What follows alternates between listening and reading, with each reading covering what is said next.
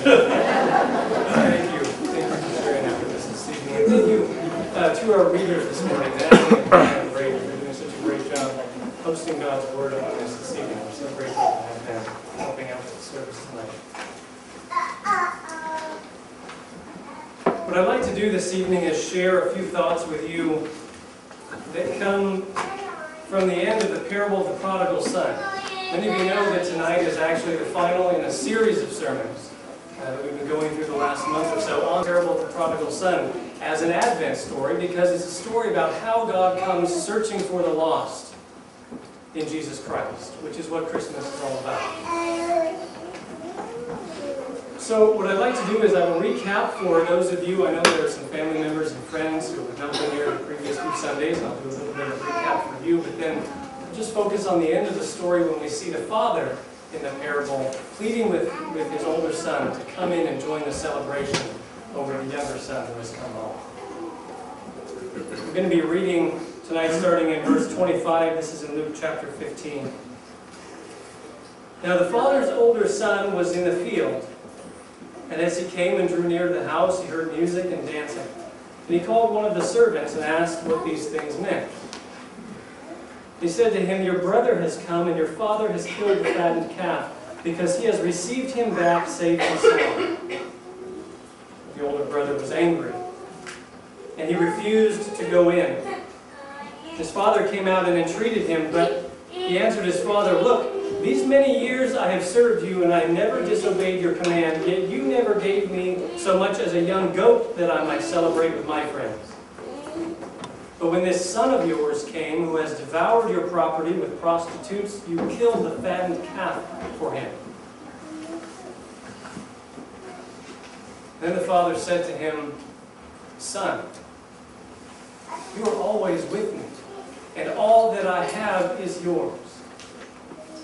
It was fitting to celebrate and be glad, for this your brother was dead and is alive, was lost and is found." The word of the Lord.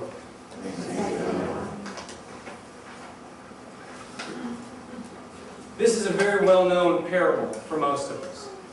We know the story of the prodigal son, the wayward son who demands his inheritance before it's time while his father's still alive, and he takes all the money and runs away with it and goes off to a faraway country, and then he spends it all in reckless living.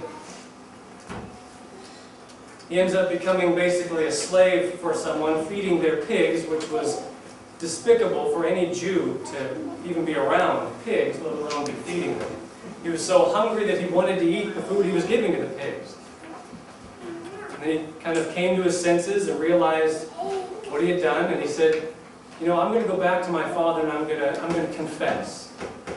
I'm going to say that I'm sorry. I'm not going to defend myself, and maybe, just maybe, my father will hire me as one of his servants. And even if I can't be home and be a child again and be a son, at least then I can kind of be home and just work for my father." That was his plan. And of course, you know the story. He makes his way home, but before he ever gets to the property, before he gets to the house, his father sees him while he's still a long way off. And he bursts through the front doors, runs out down the driveway, and throws his arms around his son. And we see an incredible picture of God's grace in that part of the story. But that's not the only part of the story. This is not just the parable of the prodigal son, it is the parable of two sons. In fact, most of the parable is devoted to the story of the older son. When he comes back and here's this celebration, and then it's angry and doesn't want to come in. What I find interesting about this is that it makes it clear to us that the prodigal is not the only son who got lost.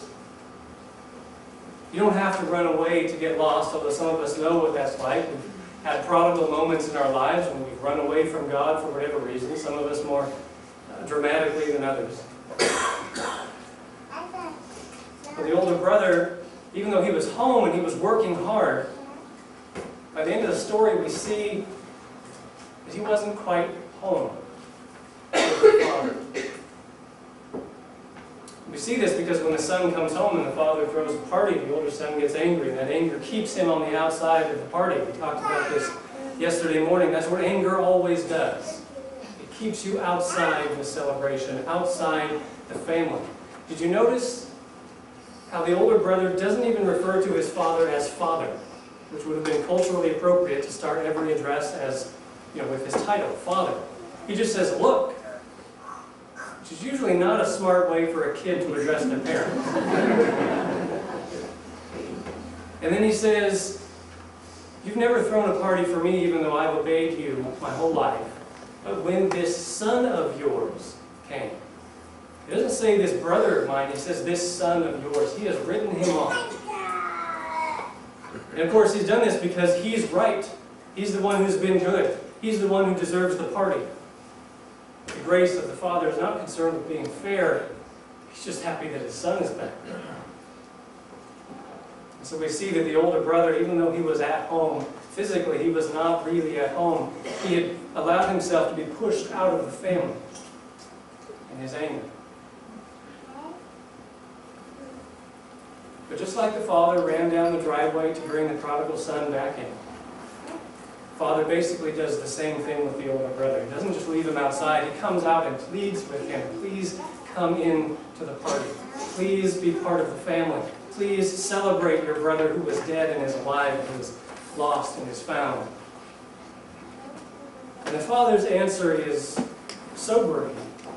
And it's what I want to focus on tonight in light of the fact that it's Christmas Eve and that we're celebrating the birth of our Savior. The father says to his older son, son. So right off the bat, he's bringing him back into the family. You are my son. And I am always with you. And that's Christmas. Jesus was born and he was called Emmanuel. Emmanuel. God with us. The father says, it was fitting to celebrate and be glad, for this your brother was dead and is alive, he was lost and is found. This party is not a matter of rewarding good behavior. That's not what the primary purpose of your life is. It's not to do a good job for me, it's not to work hard for me, it's just to be with me. That is your greatest joy, and that's my greatest joy too, as the father says. And that's what we celebrate at Christmas. And this isn't news to you. You know that this is what we celebrate at Christmas, but we all need to hear it. I think we all have an easier time identifying with certain characters in the story. A lot of us probably identify more with the older brother. But some of us identify with the prodigal. Of course, the truth is there's a little bit of both in each of us. We know what it's like to be prodigal and to run away from God, and we know what it's like to be self-righteous and think that we're behaving, therefore we're the ones that deserve the party. We have a little bit of both in us, and the point for both of these sons is the same. Both of these sons and daughters for our case tonight. And that is, the father runs to where we are and says, I'm with you. For the prodigals, Christmas is the father bursting through the front doors and running down the driveway and putting his arms around you. For the older brothers, Christmas is the father coming outside the house and saying, I want you inside the party. I want you to be part of the family. And that's exactly what happens in Jesus Christ.